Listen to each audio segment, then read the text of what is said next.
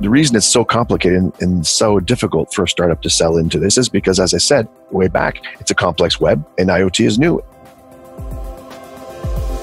Welcome to the Industrial IoT Spotlight, your number one spot for insight from industrial IoT thought leaders who are transforming businesses today. With your host, Eric Walenza. This is an episode of the Ventures in Industrial IoT series brought to you by GE Ventures. In the series, we explore success factors and challenges in industrial IoT markets with CEOs, investors, and experts. Welcome back to the Industrial IoT Spotlight. I'm joined today by Derek Kerton. Derek is founder of IoT Forum. He is also wearing multiple hats. So Derek is also the managing director and principal analyst of the Kerton Group. He's the founder and chairman of Telecom Council of Silicon Valley, as well as the founder and chairman of Autotech Council. And Derek is also an advisor on both RCR Wireless News and MakesBridge Technology. Derek, the topic today is open ecosystems to support innovation in industrial IoT. From your background, you're the right man to be talking to. Before we dive into the topic, can you give a quick overview of yourself and in particular, your role in these organizations and the background for why you decided to found these organizations and the value that they've created for you and then for the companies that participate? Thank you, Eric. Good to be here. And thanks for the opportunity. First of all, I guess what we do here at those various organizations you mentioned, Telecom Council, Autotech Council, and the IoT Forum being my three main areas of focus, we try to build communities in Silicon Valley where we source local innovators and entrepreneurs and startups, and we kind of give a light screening to them. So we find good ideas as they're forming, and then we take them to the big players in those different marketplaces. So if it were the idea in the automotive space, we have a variety of members in the Autotech Council, like car makers, Ford, Mitsubishi, Toyota, Nissan, Peugeot, things like that. And we've filtered them good ideas in the automotive space. Same thing in the telecom space, where the larger companies, the network operators, the Ericssons, the Nokias, Orange, France Telecom, British Telecom, Docomo, you name it.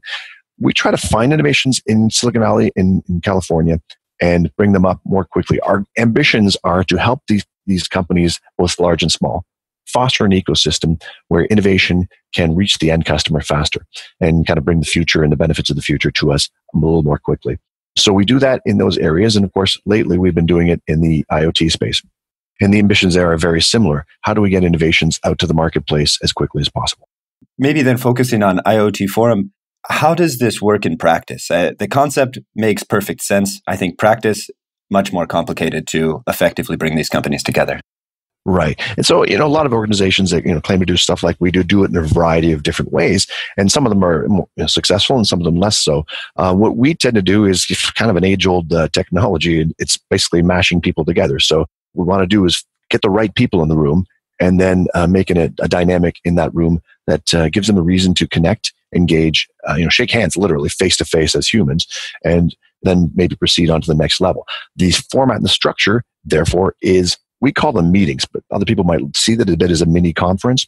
But think of a mini conference or a meeting of perhaps 100 people. And those people have all been focused along a topic line. So if it's in IoT, that's great. That's a little bit of a narrowing of Silicon Valley down to just the IoT people in the space. But then we might take it a level further and say, today we're talking about agricultural IoT. And so people specifically interested in that narrow sector would show up for that meeting. So already by having the people up and down the peninsula here in California, up and down the Bay Area, say, well, that's actually relevant to me. I'm going to go to that meeting. Now the people in the room are interesting. They're startups who have solutions that they want to sell into the marketplace, and they are buyers who are active in agricultural and the farmers and farm groups and cooperatives who are looking for interesting technologies in those spaces. And then we also have a host of middleware providers who say, great, well, we can provide analytics on top. And then we'll have some hardware people who say, I want to come there because I have some hardware, some sensors for ground moisture. So those people come into the room, they've been filtered by the content, by the topic, and we use our pretty big mail list to kind of get the word out that the meeting is happening. Once those 100 people in the room, this is not a huge meeting. It's a small meeting where the people are encouraged to kind of meet everybody there that day. Then we have your typical conference has people go up and do a 45-minute presentation and explain what they're showing. We like to compress that. People here in California are pretty rushed out in the Bay Area. And also what we want to do is we want to let people explain what they do and then get off the stage and go start networking. So our presentations are very short, between 7 and 10 minutes in our conference. And the great thing is, if you're interested in what the presenting company is saying, so maybe a startup is showing their new sensor that, as mentioned, senses ground moisture for agriculture use. If you're interested, great. When that guy walks off the stage during break, you're going to exchange business cards and arrange a follow-up. If you're not interested, well, you lost 7 minutes. We're on to the next one. So that's the method of engagement. Long breaks and encouraging people to network during those breaks, and then giving the startups the opportunity to go up and kind of do their 7 minutes. So it's not like a random networking thing where you have to work the room. You're going to go up and get your brief window of time, pitch what you have, and then anybody who's interested in connecting with that because that sensor is of interest to them will join you at the break. And of course, we also do as an organization, we try to make sure if people say, hey, where'd that guy go? We'll walk people around the room and help them find that person. And if after the fact, they say, listen, I met everybody I needed except for that one guy from that soil moisture sensor, we'll help people connect after the fact as well. The essence of what we try to do is make those connections happen for the next follow-up meeting. So we deliver everything up to that first significant 1-hour meeting. What we expect and what does happen after we provide kind of our engagement in the room we provide is those companies that are interested do have those 1-hour follow-up meetings. And in a number of cases, they actually follow on to have business relationships and contracts. Follow up here. You're in a very savvy part of the world, a very tech-savvy part of the world where I imagine even farmers are going to be quite comfortable with technology. It's too tech-savvy, of course. But go on. I mean that in a serious way. It's too tech savvy in the sense that often we build products that only we would like. But go on. And so I can see how this would work. I'm based in Shanghai, also an interesting part of the world. But if I try to explain, an IoT solution to a farmer, there's going to be a significant understanding gap. To what extent are you wrestling with this? And how do you address this? How do you address the fact a lot of the technology that's coming to market it's very complex. It's not only complex in the root technology, but it might also be looping 6 or 7 different technologies together into a system. So also complex from the system perspective. And then you have end users who are very traditional businesses. Do you play a role in this, or do you expect the vendors to basically figure out how to present their value? I'm beautifully insulated from the fact that the farmers don't actually know anything about what's being built for them, and they have to focus on their farming. I'm nicely upstream where I'm connecting these technologists with these big companies that want to sell solutions to farmers. And that beautiful insulation is one of the biggest problems that Silicon Valley can have. So we try to avoid getting in a mindset of, I'll let somebody else worry about that. And in fact, we try to communicate that throughout our membership and as part of the discourse at our meetings whenever we have them, is we need to be thinking about selling through to the end customer. It's not enough for Silicon Valley. And I said this, we're in a very tech-savvy place, and that's one of our curses, as you were asking the question. We can keep building these products that maybe are great, but if you can't communicate the greatness to the end user, the product will fail. And then what's the global impact? What's the innovation impact on the world of products that were great but didn't go anywhere? It's still zilch. Doesn't matter how great it was in theory. So we like to step back and not just be relish our insulation. I don't actually sit down and talk to farmers very often. I do need to think about those different markets. And so in my organizations, what we try to do is actually, as I said, bring a farming cooperative or a large agribusiness to some of our meetings to say, here's what agribusiness wants, and make sure that Silicon Valley is communicating directly with that end customer. Now, to be fair, it's pretty hard to get the actual end user in the room here in Silicon Valley. And so I mentioned farming cooperatives and I mentioned agribusinesses. When you talk about a small independent farmer, he's not flying up to Silicon Valley or Chicago or in New York City or anywhere there's a big conference to talk farm tech. Where is he getting his technology? He's getting it from his local vendors.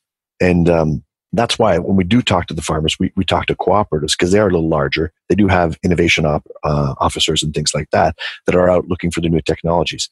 And these will be kind of where the technologies first land and hit the ground.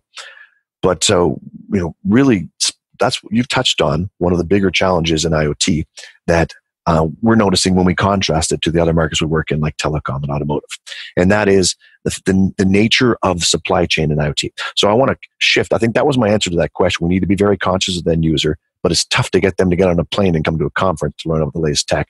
Realistically, it doesn't happen. So how do you get the message out?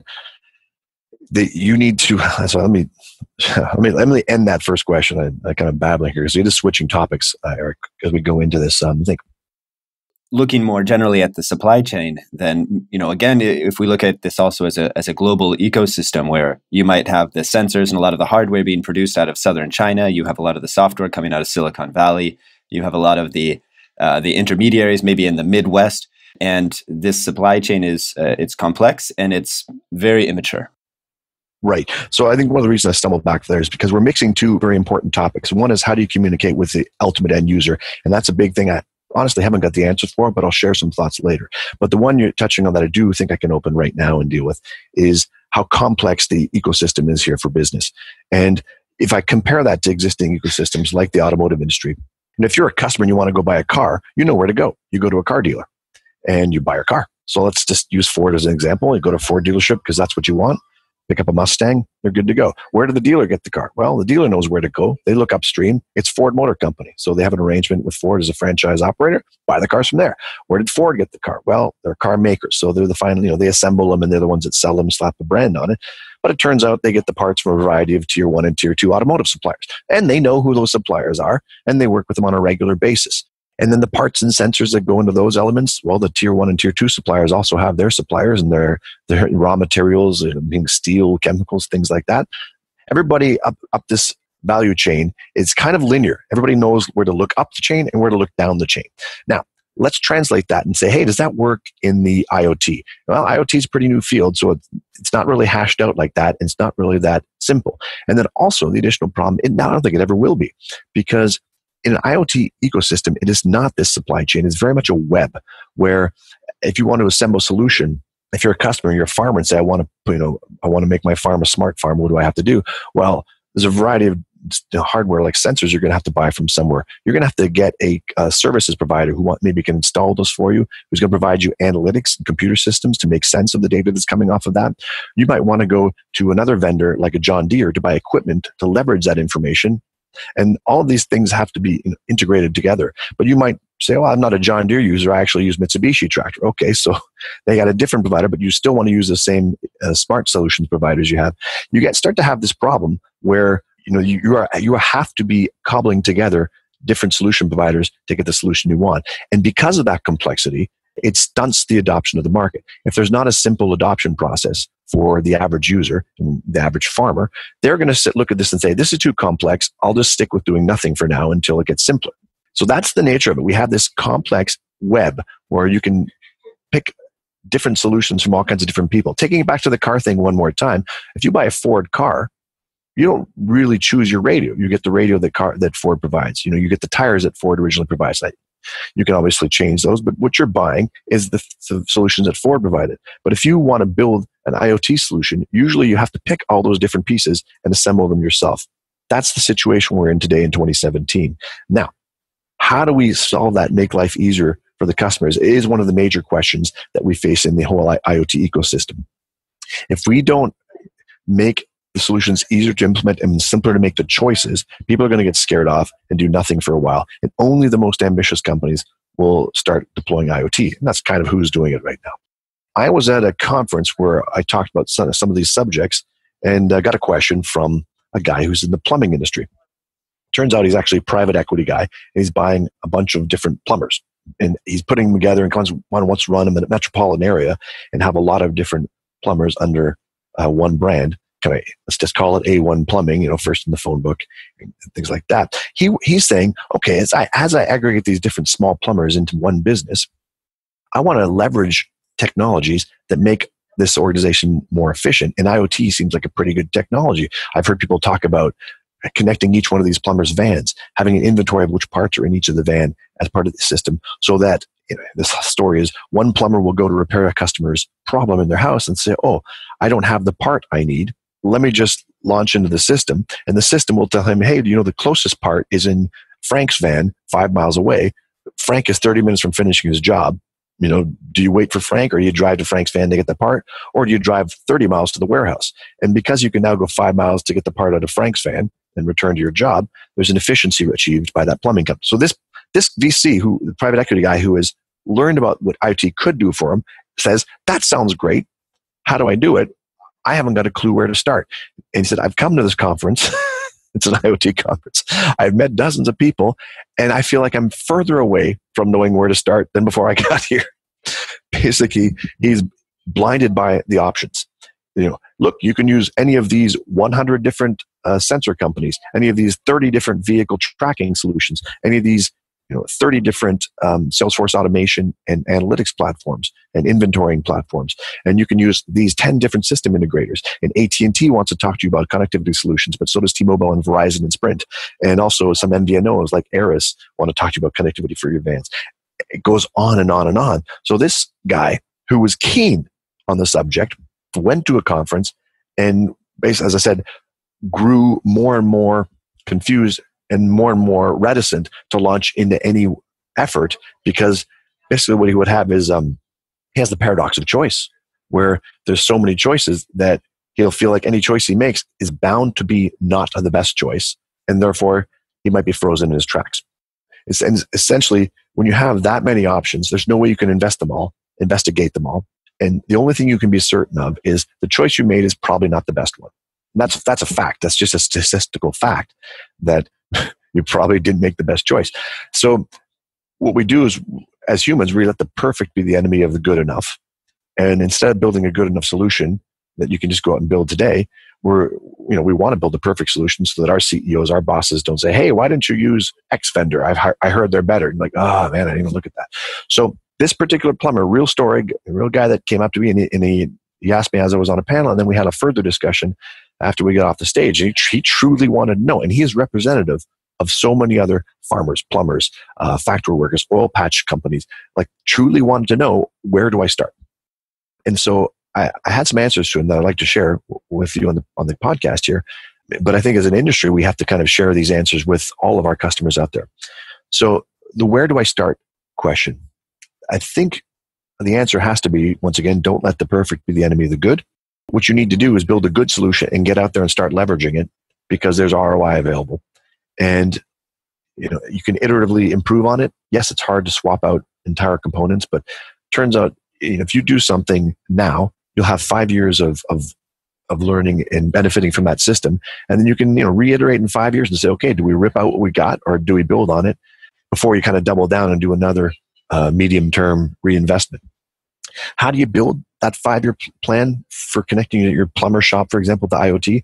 Well, as the guy said, he doesn't know where to start. So I said, you got to just pick a starting position. You got to say, you know what? What's really important to me?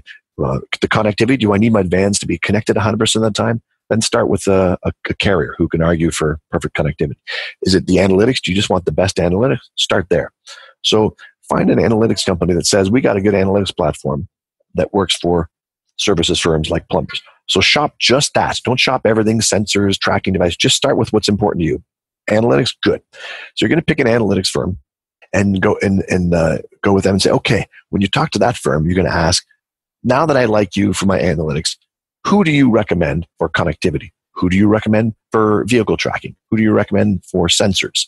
Do you integrate with Salesforce.com for my sales call? So start with that one firm and then find the recommended partners up and down the line. And what you build out of this complicated web is almost impossible for somebody to solve. What you build, at least, is a virtual chain, right? You simplify it. You've picked the first that vendor, which in this case is analytics, and you've asked them, what's your chain up and down? Or I can build something that you're telling me I know is compatible and will work together at least, and I can get that as a starting position. And then, as I said, you can take their advice, or you can say, you know what, I have heard that Verizon might have better coverage in my region than Sprint, so I'm going to swap that element out, and hopefully they can figure that in. But I'm basically going to take this recommended solution up and down. And that's a good way to you have to nail something down as a starting point. And that's kind of my advice to the plumber. But my advice to our industry and us is we've got to have these suggested solutions in place so that if somebody comes to you, you can say, yes, I can sell you the sensors. I'm a sensor company, but I can also suggest who we connect with, what network tools connect well with us, which modems work well with my solution, which analytic solutions people are layering on top and find are good partners. So you have these recommended partners up and down. None of it mandatory, but if somebody comes and says, I would like a turnkey solution, you're able to offer something akin to a turnkey solution. So that's my recommendation for industry. And then hopefully we get over this huge educational hump. But as I said, my expectation is that at no point in the future does IoT become as simple as the automotive industry, for example, which, by the way, isn't a simple industry, simplified it down. But IoT will always be even more complicated than that. Great answer. I think this is something that every company does need to, one, internalize, but also communicate to their customers and their partners. One of the things that we interact a lot with startups at IoT One, and many companies, even as they progress towards the growth phase, have kind of an open horizon for what industries and what needs they serve. So you ask them, do you serve the oil and gas industry? Yes, we do. Okay, what reference customers do you have? Well, we don't have any yet, but our technology is very applicable to oil and gas, right? So everybody has this, or many companies have this perception that their technology is very horizontal, which it might be technically, but if they're not able to focus on a specific customer and say, this is the customer that we're serving, even though many other companies could potentially use our technology, it becomes then very difficult for customers to prioritize, because everybody is basically telling them that our technology can help you to solve your problem, even if we've never helped a similar company solve that problem in the past. So this is something I think certainly as a collective we have to get better at in this domain of IoT, which is just very early. So companies are kind of figuring out where they want to focus right now. I think, Eric, that's a fun question, because you've hit on kind of one of the perennial challenges for a startup. And there's a couple of things that experienced startup people probably know is that you might have a technology that's horizontal, but and you can say, oh, we could do oil and gas. Oh no, we could do municipalities and water. Oh yeah, we could do flood prevention and things like. And you can easily say, oh, we could do all those things. And as a startup, you need to be nimble, and you need to be able to say yes to any reasonable demand a customer has, because you need those early customers. So the flexibility, if you truly have a horizontal technology, you kind of want to say yes, we can do all these different things. But the paradox is that as a startup, you cannot do biz dev that way. You can't go to every conference, like the automotive conference, the municipality conferences. You can't try to do biz dev with all of these people, because the resource requirements for having biz dev staff and sales staff would be way too high. You blow all of your startup money trying to get the word out to all of these shotgun, scattershot, different industries. You need to be more focused as a startup and spend fewer resources on biz dev. So the paradox is that while your technology, you want to be as broad as possible and you try to talk a broad story, as you actually get that whittled down to a sales message or a marketing message, you need to talk to a specific industry, and you need to have a good message that resonates with that industry. And so you need to make sure you're actually having conversations with people in that industry. You do go to the conferences, you do meet with them, so that you can actually speak their language and make sure that you're addressing some of their real needs. So, as I said, that's why it's a paradox. A startup needs to be very flexible on technology and very focused on biz dev. And I think the way that happens is, frankly, you say at the beginning, I wear many hats. They kind of need to wear many hats. And it might seem kind of like they're being fake at first, but this is the life of a startup. Make a technology can be broadly applicable, and then say, no, we're just for the gas industry. We're all about the gas industry. You double down your biz dev on the gas industry, and you try to get a beachhead in something and get some established clients. And then later in phase 2, you go to different industries, because now you have the resources and you're growing up, and you can actually use the gas industry success as a reference case. Plan B, of course, is you didn't make any sales in the gas industry, so maybe you go find another industry and you hope you have enough funding to last that. That often happens, right? But I think, as I said, people who are experiencing startup will know you can't do biz dev across the board. You got to focus on a certain customer case. So continuing on with that, so let's assume the startup is doing it right, has a broadly applicable technology, but has focused their biz dev message down to what they hope are the correct target audience. And they're focused on them, and they're giving them time, and they're spending resources getting the messaging right for that target audience.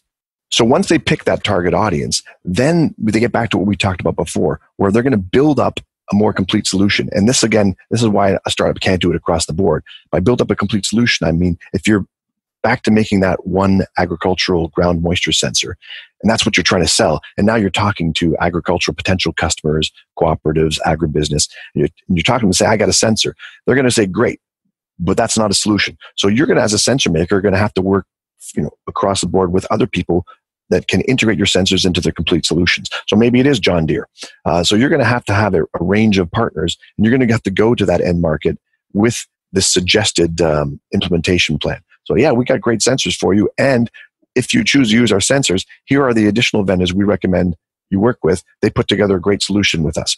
So you need to build partners in that area of agribusiness if that's the one you choose to focus on. This is no small feat. And this is the reason it's so complicated and so difficult for a startup to sell into this is because, as I said, way back, it's a complex web and IoT is new and there's a lot of education you have to do. And frankly, this is why when there's new waves of technology like IoT, there will be a lot of bodies left in the field. Like there will be a lot of dead startups because there's a lot of the slow education process right now because we're early in the game.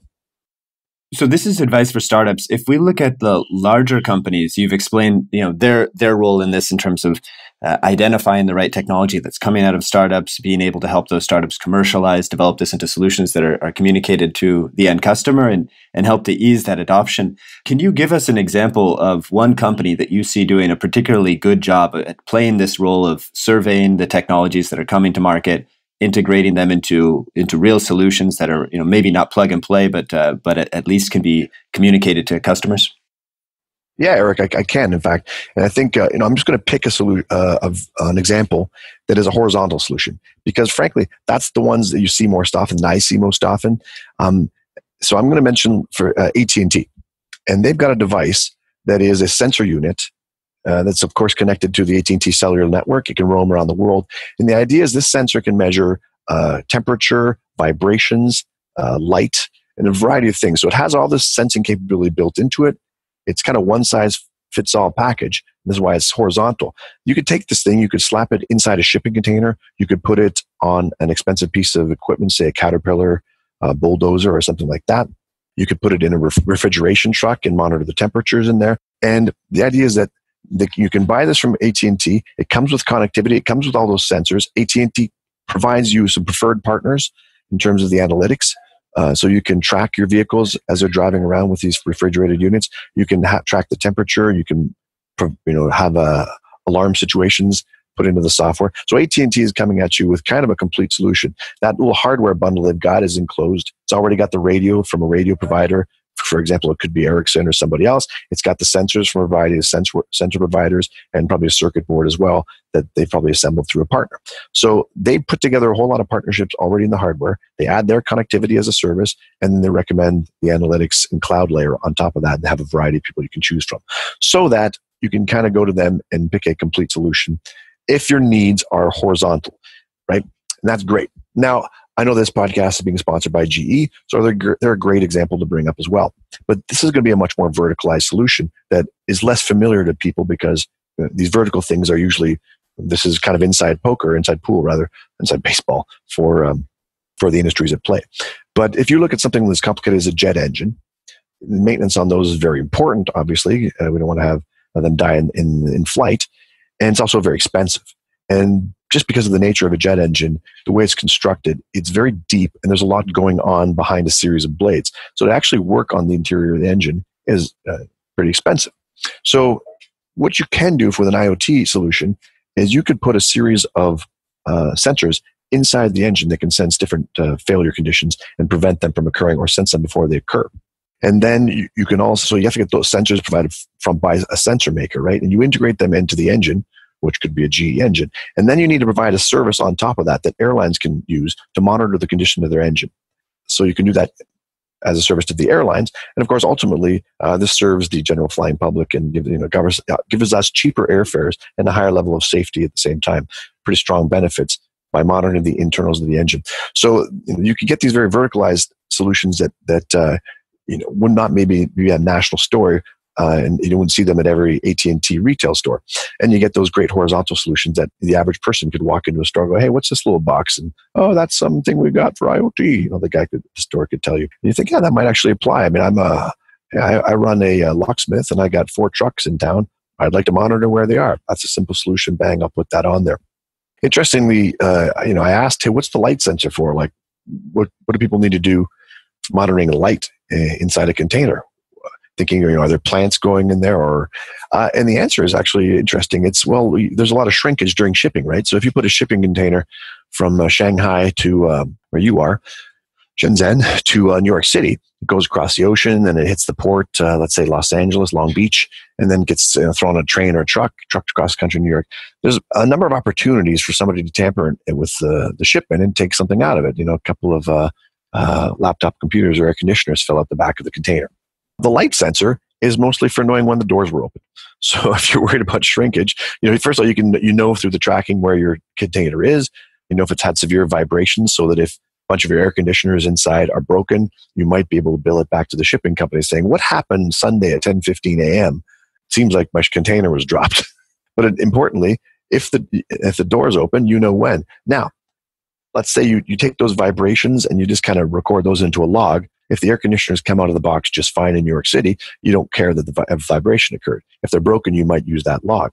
But the light is a little different. Let's say that when you close container doors in Shenzhen, you activate an alert that says, if you sense light, notify us immediately.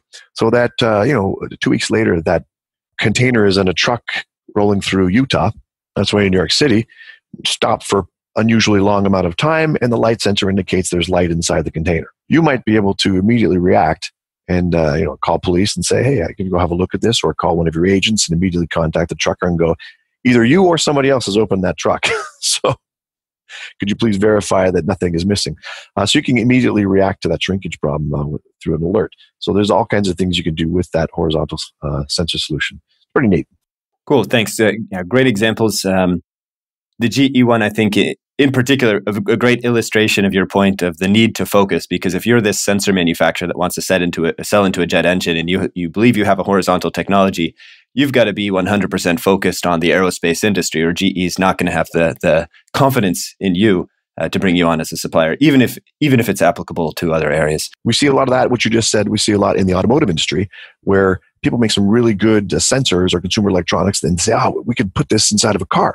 But the requirements for an automobile are, everybody wonders, why does this car stereo cost, $2,000 when I can buy the same thing, or I could slap an iPod in my car for so much less? And the reason is, you cycle that iPod or iPhone out every 2 years, but hardware that goes into cars needs to be able to last at least 11 years or more. It needs to be able to function in temperatures ranging from minus 40 Fahrenheit or minus 40 Celsius all the way up to 150 Fahrenheit. So the tolerances and the vibration resistance are huge. So yeah, you need to be focused on an industry to give them specifically what they need. Last question, make versus buy. So you've created ecosystems in Shanghai. We've also created ecosystems. Large companies sometimes make the decision to start a consortium around a particular technology, or to fund the foundation of an industry consortium. Many other companies prefer not to start their own or participate in the founding of a new organization, but they'll participate as members in multiple. How do you view the basic make versus buy decision around an ecosystem? When does it make sense to craft your own, and when does it make sense to spread your resources and participate in multiple? I think there are times when it makes sense. In general, I like open ecosystems, and I find that if you look long term, they're often the ones that have the most success. So Windows versus Apple as an example, and of course it's not the only one. But there are examples where trying to shoot the moon, basically trying to run the entire ecosystem yourself, pays off. And the iPhone, Windows versus Apple is one example, and then iPhone versus Android is a different one, right? Where Android definitely wins the shipping numbers contest over iPhone. iPhone wins the profit numbers. So it's very profitable for them to run vertically. So here are the things you need to see if you want to run vertically and try to provide the entire solution. First of all, you need to be well capitalized big business, because a startup just can't come out and do a vertical solution with any kind of credibility. We talk about how you have to focus to get your resources, and you can't do every step of a vertical solution and provide the supply chain yourself. If you're a sensor company, you can't go out and build the enclosure, then build the radio, then build. You got to have partners. You're not going to build a network and be a network operator that provides the connectivity, et cetera, et cetera. So it should be super large if you want to shoot the moon, so to speak. And then the other thing is you have to have a credible play, like where people can identify your brand and it makes sense in that space. That really helps a lot. If you're John Deere, for example, you might have some good credibility if you wanted to build a vertical solution for the agricultural industry. If you are Immersion Technologies, who provide haptic sensors for phones and do a great job at that. Well, if you want to say, hey, we got a great haptic sensor for some agri thing, we want to go shoot the moon, people will go, yeah, I don't see you as a strong player in the agribusiness space. That's not really a credible play. So you got to have credibility. So and I'm up to two: capital, then credibility. And the next thing is you have to have competent solutions across that whole range. You can't have you might have the best sensors.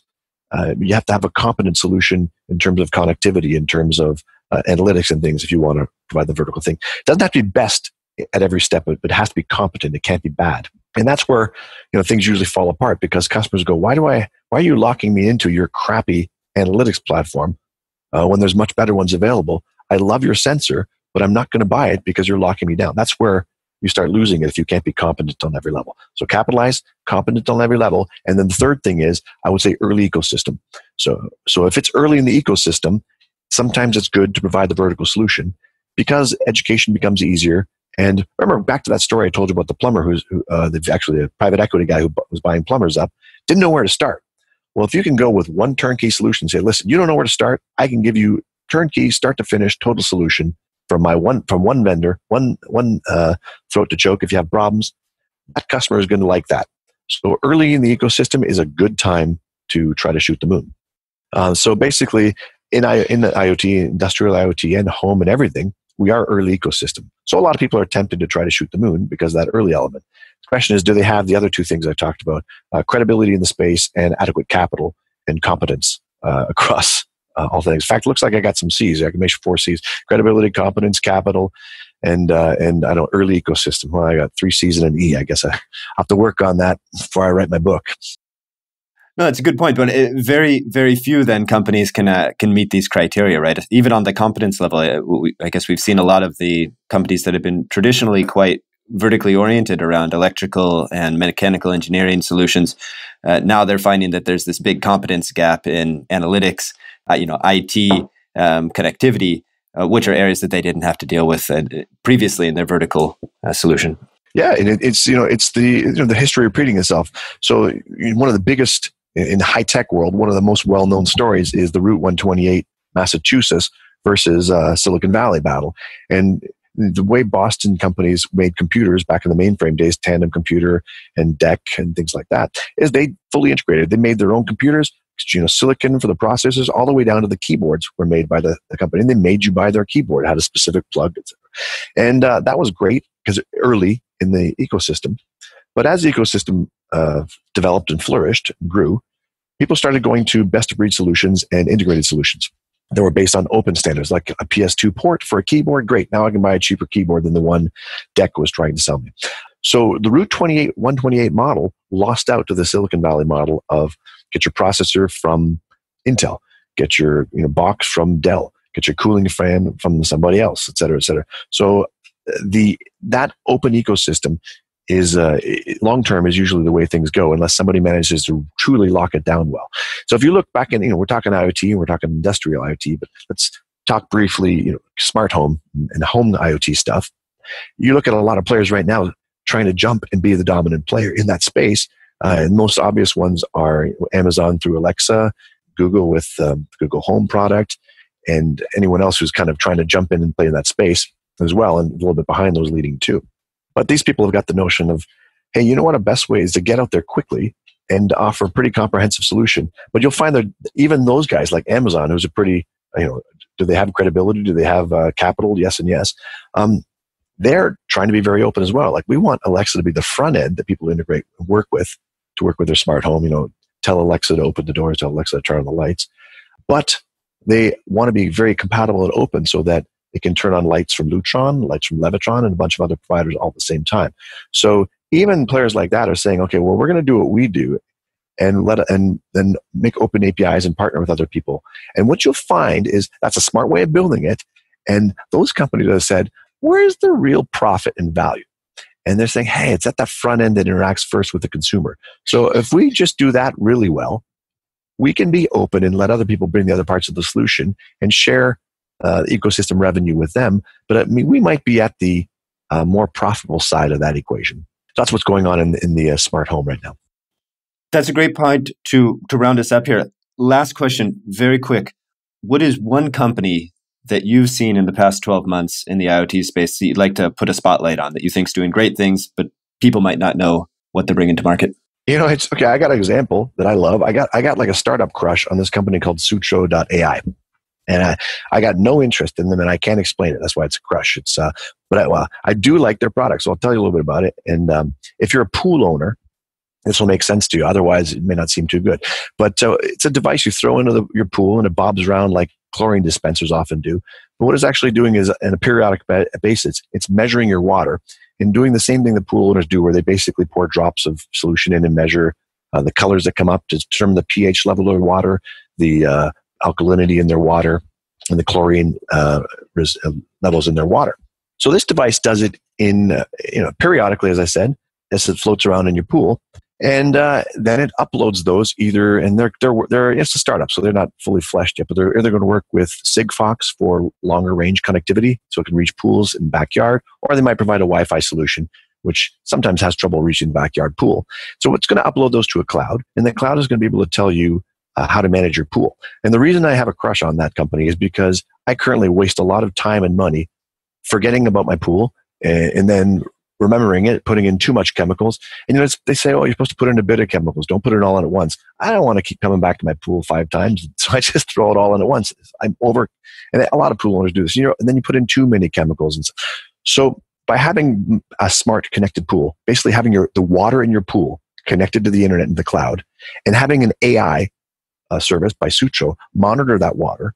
And by the way, it knows the capacity of my pool. It knows what's in my water through some early, initial measurements and such. I'm going to get text messages say, hey, Derek, looks like your pH levels are a little high. Put in 3/4 of a cup of this chemical and you should be good. So it's going to give me precise measurements, tell me how much to do, and also tell me when to do these things. So I'm going to kind of be able to forget and just get alerts on my phone that say, put this in now. So I'm going to be putting in fewer chemicals at the right time, probably even after I pay them, saving money. To me, that's the great kind of solution, where it makes my life easier and saves me money and pays for itself. So I like that company a lot. And the other thing that's cool about them is they're using their sensors. They're basically the chemical sensing technology they developed, also in some agricultural endeavors and stuff. So they're active in both pool and spa and agribusiness. So cool startup to look for, sutro.ai. Cool. Love it. Derek, thanks so much for taking the time to speak with us today. My pleasure. Been great. How can people get in touch with you or learn more about what you're doing? Sure. Well, one of the best ways to get in touch with us is to just look at our website. So Silicon Valley IoT Forum. And if you're interested in the stuff we're doing on telecom side, telecomcouncil.com, and also autotechcouncil.com for the auto stuff. And I'm on Twitter at Derek Kerton. All right. Have a great day, Derek. Great. Thank you very much. Thanks for tuning in to another edition of the Industrial IoT Spotlight. Don't forget to follow us on Twitter at IoT1HQ and to check out our database of case studies on IoT1.com. If you have unique insight or a project deployment story to share, we'd love to feature you on a future edition. Write us at eric.walenza@IoT1.com. Thank you for joining us for another episode of the Ventures in Industrial IoT series. You can learn how GE Ventures goes beyond funding to support their partners in technology development and commercialization at www.geventures.com.